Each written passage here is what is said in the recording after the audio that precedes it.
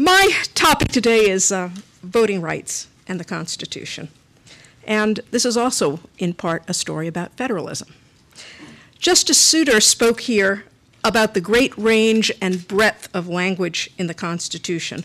Some language is very specific, and some terms, such as equal protection, are extraordinarily broad. He said the Constitution included a menu of approved values, the application of which has got to be worked out over time, where making these values work out in practice was an assignment left to the future, and of course he included the Supreme Court in that process. Some rights are recognized in order to make practical sense of what the Constitution says or the values to protect, he added. Our capacity to see facts, or what one of my colleagues calls social facts, depends on what our experience has opened our eyes to, so this varies over time. Now, in the history of the United States, access to the franchise was a struggle. Voting was sometimes seen as a privilege to be earned, and universal suffrage was not the expectation or norm through a large part of our history. As some groups won the right to vote, when property and tax-paying qualifications were dropped, for example, restrictions were sometimes simultaneously or subsequently added for other groups. Only in the past 50 or 55 years can we say that we have achieved something near universal suffrage in the United States. And even so, the story is complicated and the lines of responsibility between the states and the federal government are contested. Now, each state adopts its own rules and requirements for voting and conducting elections. The Constitution allows this. Instead of stipulating nationwide requirements, it accepts the rules and requirements the states had at the time of the adoption of the Constitution for the selection of state legislators. And yes, I bolded particular phrases here. The electors in each state shall have the qualifications requisite for electors of the most numerous branch of the state legislature. That's about the House of Representatives. And then for the Senate, and this was amended in 1913 after there was direct election of senators, the electors in each state shall have the qualifications requisite for electors of the most numerous branch of the state legislature. Now, states further decentralize the process and give election administration responsibilities to counties, cities, and township governments. There are thousands of election rules and practices in the United States, not just 50 state election systems, but one person estimated something like 4,600 different sets of rules were possible, and that's more than the number of counties in the United States. So I emphasize here from Article 1, Section 4, and the part that I want to talk about right now is the times, places, and manner of holding elections for senators and representatives shall be prescribed in each state by the legislature thereof. I'll come back and talk to the other. So for much of the nation's history, that meant that the following kinds of things varied by state. Voter registration rules and deadlines, rules for how candidates get on the ballot. What kind of documents, if any, do you need to produce in order to vote? At certain times in the nation's history, if you were an immigrant, you had to bring sealed naturalization papers to the polling place. Arizona's requirement for proof of citizenship is going to be heard by the Supreme Court this year. Ballot design. Palm Beach County, the famous butterfly ballot that was so confusing in the 2000 election is a county design. Whether or not you can vote in a primary election. Are you registered as a Democrat or a Republican? In my state, independents cannot vote in primary elections, and I can't vote in a Republican primary if I'm registered as a Democrat, and vice versa. Are parties private organizations so that they can bar African Americans from participating? For a number of years, that was considered to be constitutional. Literacy tests, poll taxes, how voter rolls are maintained, purged, and your recourse, if any, if your name is not on that list. Access to absentee ballots, early voting. whether convicted felons can vote, whether students or graduate students attending college in the state can vote there. How long do you have to have lived in a state in order to vote? Some states in the 19th century, late 19th century, allowed immigrants to vote before they were citizens, and other states barred Native Americans from voting even when they were citizens. So in 1924, any Native American who had not already been declared a citizen was declared a citizen by federal law, but it wasn't until about 1950 that the final state was forced to stop disenfranchising Native Americans. So all of these things have historically varied. From 1965, let's see if I can go forward. That's not what I want. Hold on just a second. From 1965, when the Voting Rights Act became law, until roughly 2002, 2003, the federal government played a very important role in expanding voting rights, so that we could almost say in the United States we had universal suffrage. The government made sure that states and counties that had actively discriminated against those seeking to vote, African Americans and later Latinos and some language minorities, would not continue to do so, and that changes to voting laws and to voting and electoral districting would not cause retrogression or dilution of minority voting. In a subsequent reauthorization in 1970, certain counties and townships where registration or voting in the 1968 election was under 50% were included, and I believe that that's how come a couple of counties in New Hampshire are covered. You will have to tell me that history. The Voting Rights Act also barred poll taxes and literacy tests in any federal, state, or local election for 5 years. A 1964 constitutional amendment barred the use of the poll tax or any other tax in order to vote in a federal election. But in 1966, the Justice Department goes after my home state of Virginia for using a poll tax in state elections. And in Harper versus the Board of Elections in '66, the court declares unconstitutional poll taxes as a condition of voting in state elections. They declared it a violation of the Equal Protection Clause of the 14th Amendment by introducing a voter qualification that invidiously discriminates. I want to read you a little language from that decision because I think it relates to Justice Souter's perspective. Justice Douglas, writing for the court in Harper, said, the Equal Protection Clause is not shackled to the political theory of a particular era. In determining what lines are unconstitutionally discriminatory, we have never been confined to historical notions of equality. Notions of what constitutes equal treatment for purposes of the Equal Protection Clause do change. So the Harper decision, like the Voting Rights Act, treat the right to vote as a fundamental right. A precious right, the court says in Harper. And Harper again says, where fundamental rights and liberties are asserted under the Equal Protection Clause, classifications which might invade or restrain them must be closely scrutinized and carefully confined. So when the court talks about fundamental rights, we usually expect to see the court using strict scrutiny of laws that might violate that right, asking that the state have a compelling state interest for the restrictions they introduce, and the court usually demands that the laws be narrowly tailored to achieve and use the least restrictive means to accomplish its compelling state interest. Now, the Voting Rights Extension of 1975 permanently banned literacy tests. Now I will go back. In addition, in this period, we obviously, well, we've also added, I've got the slides in the wrong order.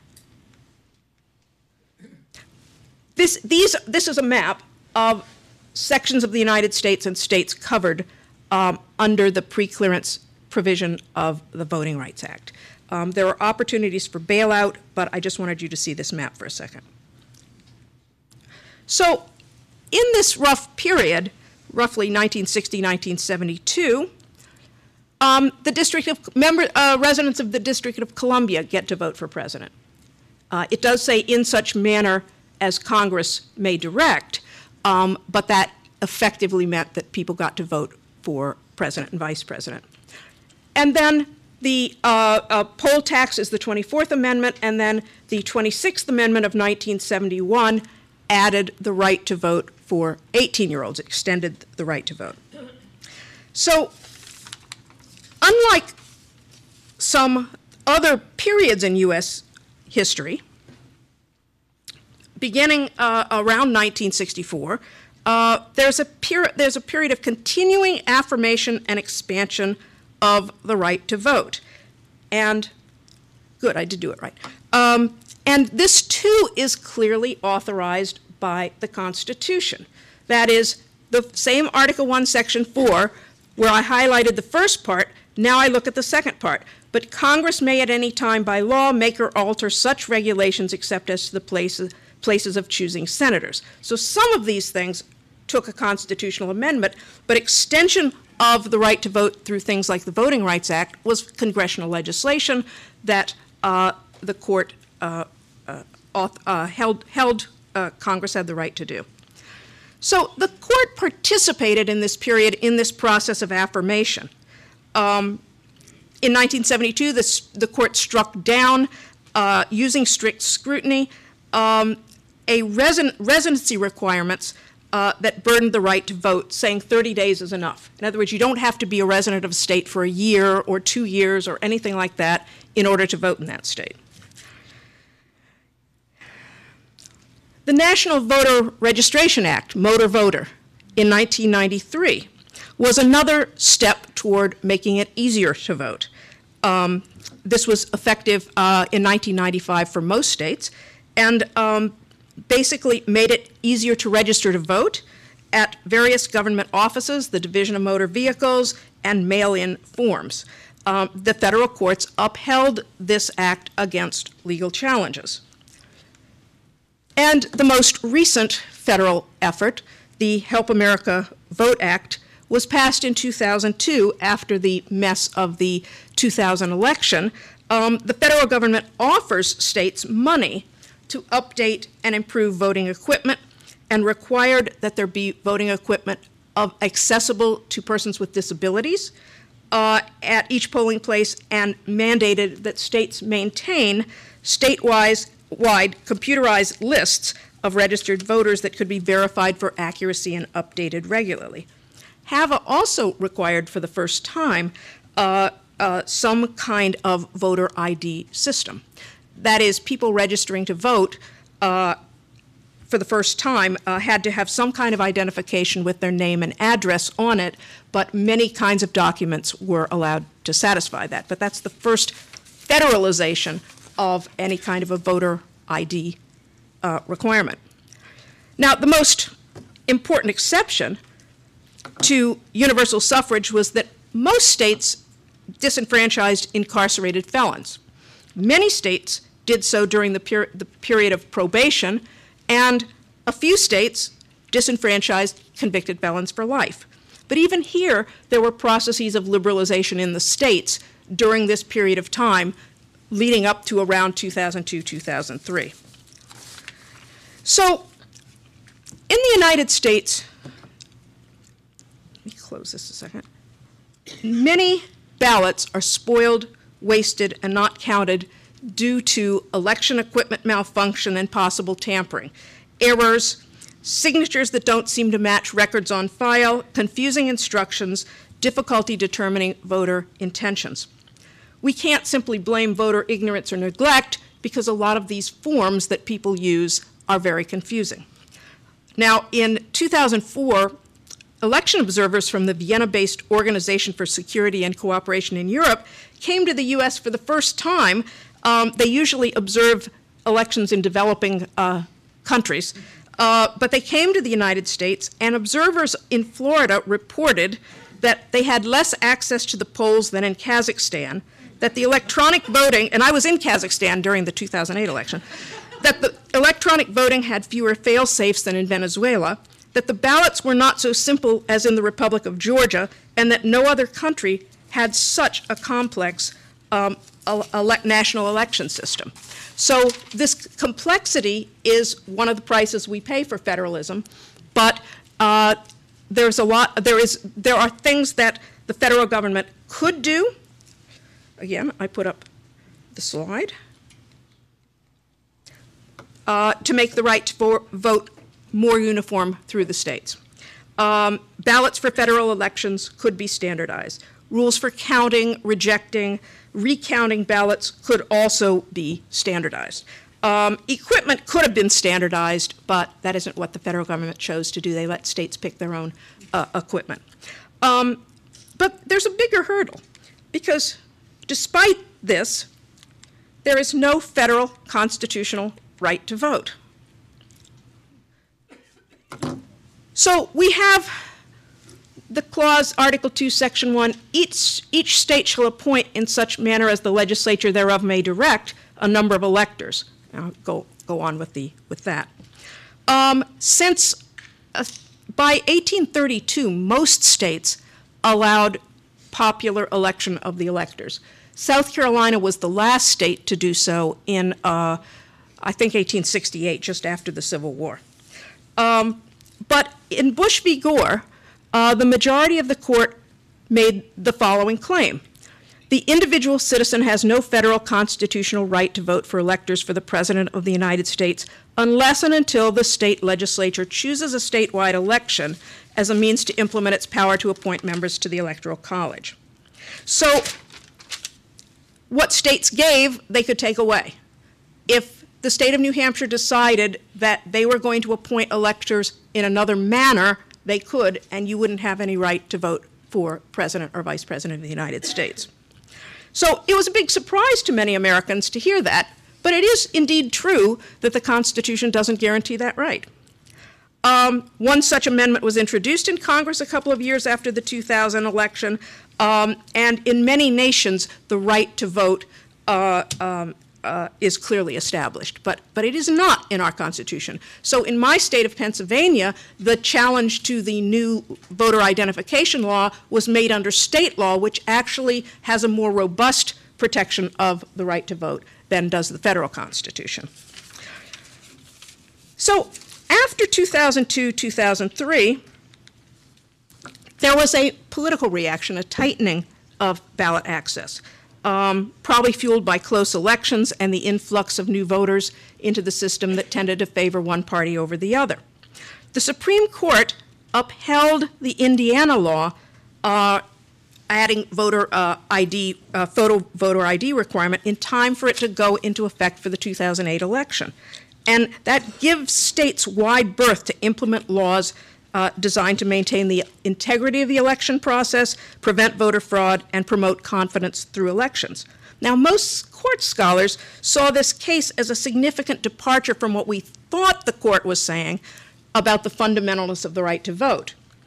Because, remember, if voting is a fundamental right, then a state should have to show or demonstrate a compelling state interest in the restrictions that they posed, and they claimed that the burdens on the voters were undue instead of using the usual standard you use in a strict scrutiny test.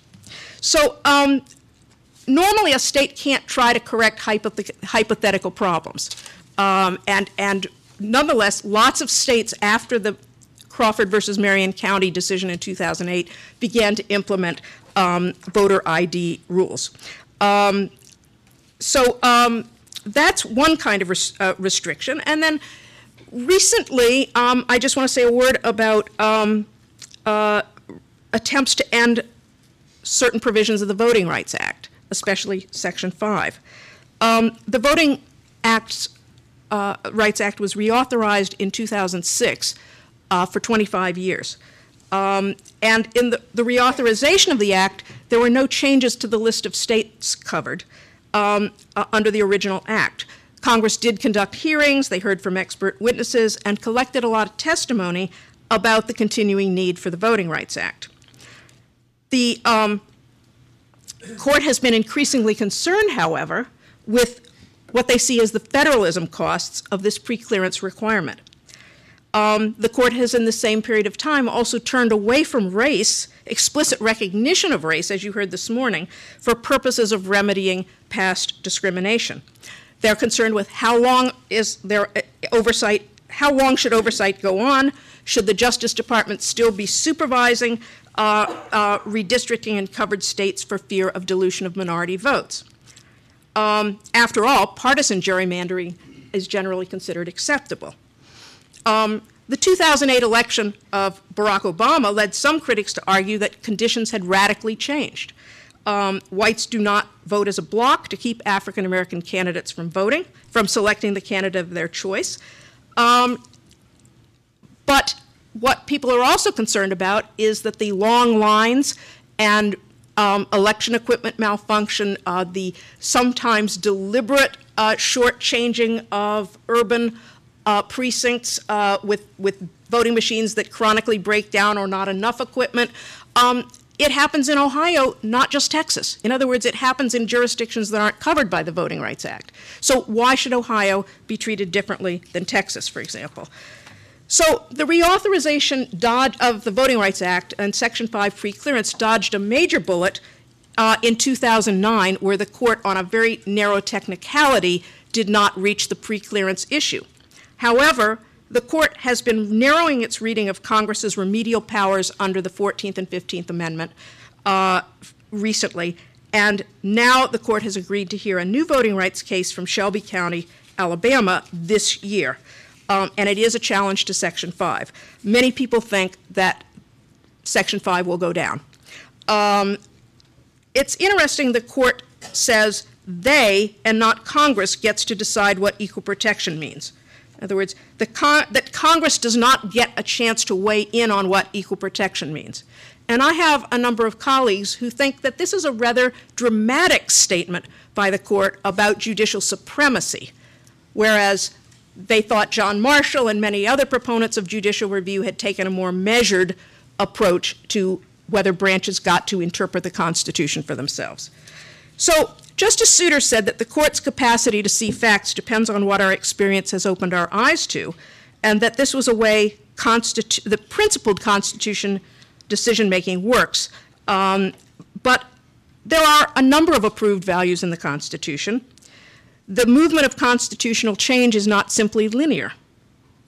And so it seems that the way of evaluating these competing constitutional values, such as equal protection and federalism, is shifting, and voting rights under the Constitution stand to be affected. Thank you.